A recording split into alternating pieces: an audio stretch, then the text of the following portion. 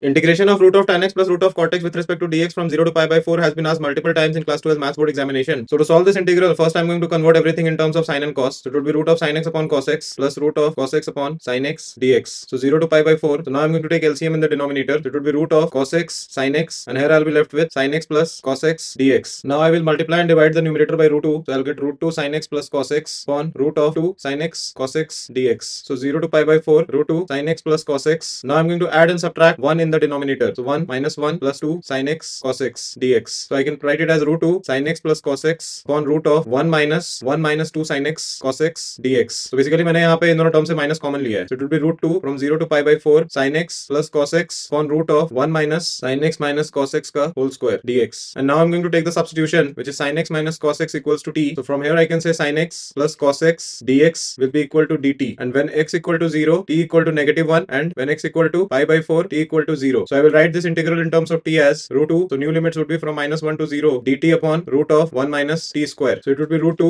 sin inverse t from -1 to 0. So after substituting the limit, I'll get I equal to pi upon root 2. तो ये हमारा desired answer है.